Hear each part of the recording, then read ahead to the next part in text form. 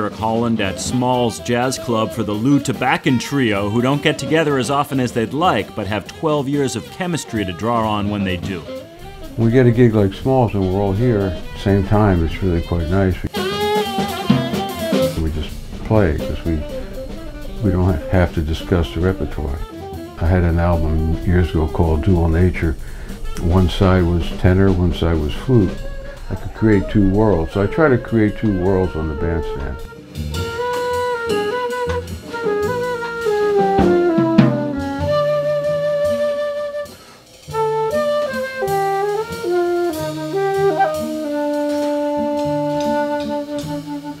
Friday's gig featured the same lineup captured on Live in Paris, which Tabackin pointed to, along with Tanuki's Night Out, when I asked what his most essential recordings were.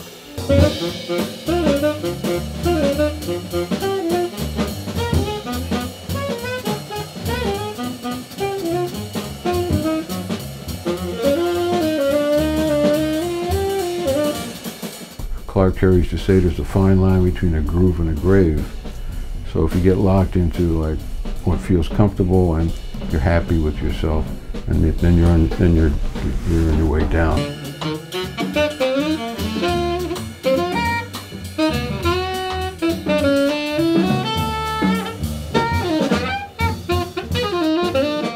If the audience gives and you give, sometimes you meet, and it's a beautiful experience.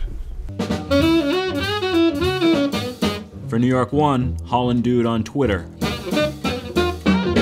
I'm Eric Holland.